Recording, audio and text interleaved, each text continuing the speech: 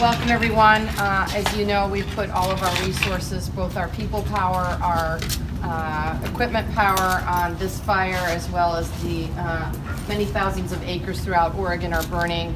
Just to give you a perspective in terms of the fires statewide, we have roughly 500,000 acres burning throughout the state of Oregon.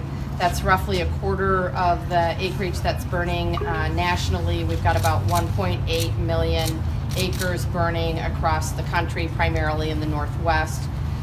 We have 8,000 fire personnel. That includes National Guard, it includes our law enforcement, it includes our state fire marshal, our incident teams, it includes support personnel on sites around the state. We have roughly about 700 personnel on the Eagle Creek fire today. You might have noticed we had about 300 folks on the fire yesterday, so the numbers have increased substantially. We were able to deploy roughly 11 helicopters over the last 24 hours, including a plane that was able to do infrared technology to determine the size of the fire.